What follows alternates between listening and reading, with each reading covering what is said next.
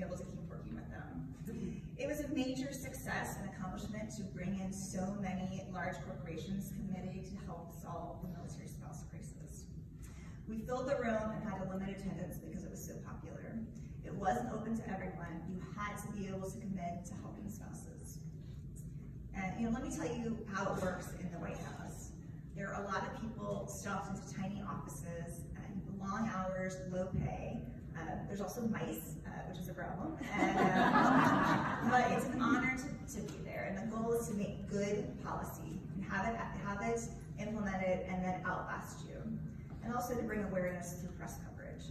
But the only way to secure that press coverage is to leave DC for a surrogate to take the issue on the road, and that's exactly what Mrs. Pence did and excelled at. I brought along some photos of my years in the White House, which I have at the table up front, that I'm happy to share with you when I'm done speaking. But when I was going through them, I realized I pulled out a lot of pictures of the Pences when they were together, traveling together, which it's only a fair representation of the years of Mrs. Pence, because the majority of the time she did travel solo, so we could cover more ground. But when we did travel together, it was something very memorable, because number one, you could travel on Air Force Two, and number two, we were able to kind of use the Vice President's staff infrastructure. And my team was a team of 9 versus his team of about 75. So anytime I could use his team to help with the workload was definitely appreciated. So another major drive inside the Trump White House was to reduce veteran suicide. And Mrs. Pence also took on a role as a lead ambassador for that effort. It was called the President's Roadmap to Empower Veterans and End a National Tragedy of Suicide. It's a mouthful. We also call it PREVENT, an acronym. So, around this time, now we're up to 2020, COVID struck.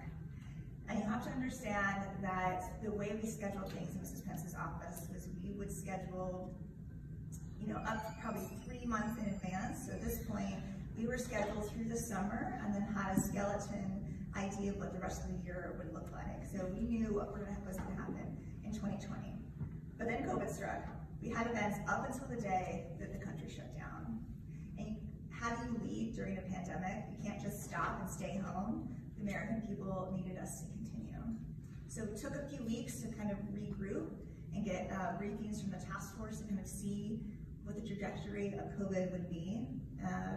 Meanwhile, at home, keep in mind, I have 3 children who were home trying to do online learning, so it was an incredibly stressful time in our house. But after a few weeks after Easter, the Easter holiday, we started adding events back to the calendar and doing what we could and where we could to be helpful.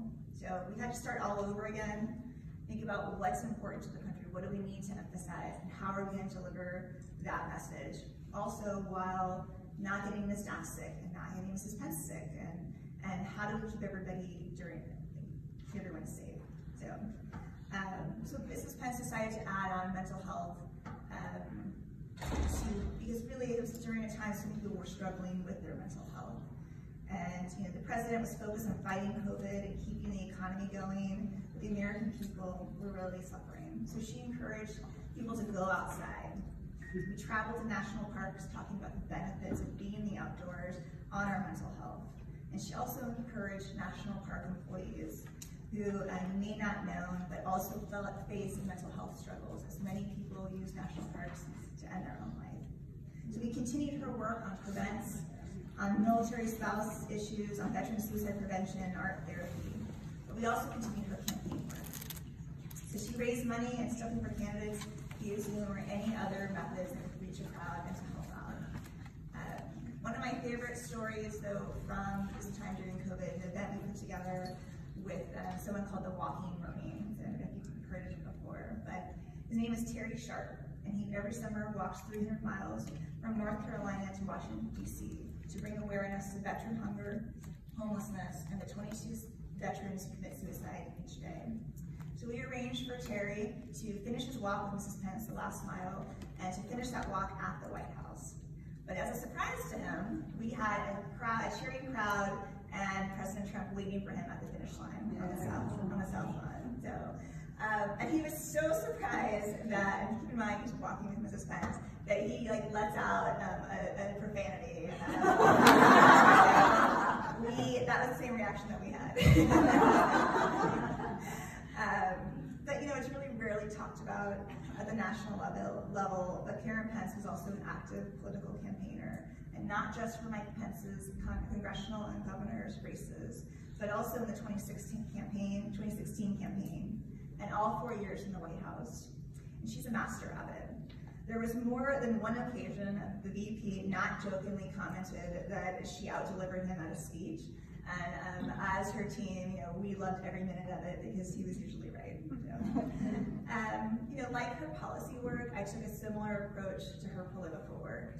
It would be impossible to say yes to everyone and everything, so we had to pick where she could do the most good and was needed. So we had the chance to travel the country supporting candidates, local parties, and President Trump himself. So I love policy work, but I also really love the political work. So in one handwritten note she gave me after a particularly long week, she called me her happy warrior, and I was. So, and you have to be, because you can't keep up the pace unless it's something that you really love and you really believe in.